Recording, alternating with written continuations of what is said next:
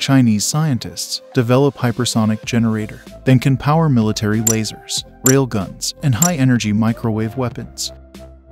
Beijing-based researchers claim to have developed a generator that transforms hot gas traveling at hypersonic speeds into a strong electric current that can power cutting-edge futuristic weapons. The generator system triggers explosions that transform the gas into increasingly fast plasma. The energy of the plasma is subsequently converted into highly powerful electricity. The report said that the technology could power military lasers, railguns, and microwave weapons, which consume considerable electricity. According to the researchers, the technology could also be applied to non-military applications, such as producing nuclear fusion energy or sending a strong SOS signal in an emergency.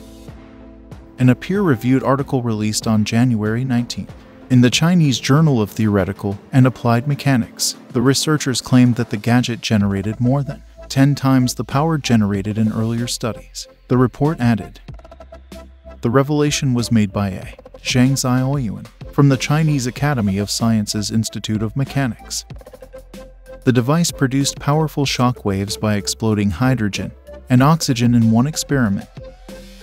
By compressing and accelerating argon gas to Mach 14, or 14 times the speed of sound, the shock waves transformed the inert gas into a highly conductive plasma filled with hot, electrically charged particles.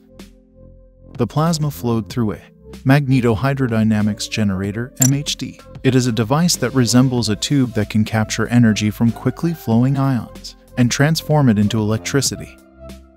The MHD generator addresses some of the most significant challenges in creating and using pulsed energy weapons, which unleash massive energy bursts to destroy a target.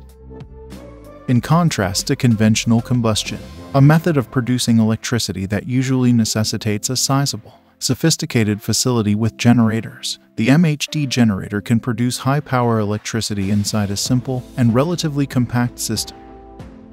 The report noted that among its many exceptional benefits, the MHD generator has no revolving components. It has a large capacity and high efficiency. There is no need for intermediate energy storage components. The energy can be directly transferred to the load without a high power switch, and the device can start up quickly, the Chinese researchers noted. Will it be put into operation for military use? China's desire to enhance its hypersonic weapon capabilities has been progressing swiftly, with its researchers working round the clock to gain an advantage over the US and its allies. The primary objective of China's hypersonic weapons program was to build missiles that could outrun an air defense system and achieve speeds greater than 5 times the speed of sound. Beijing's massive investment in its hypersonic weapons program has stimulated research in various other fields, including novel materials, communication technology, and artificial intelligence. The generator developed by the research team was assembled and tested in a Beijing-based facility for producing hypersonic weapons. China is reportedly working on a high-power microwave weapon that may be used to disrupt satellites and aircraft. Some powerful laser weapons currently under development would require a megawatt or more electricity to destroy a target at a distance.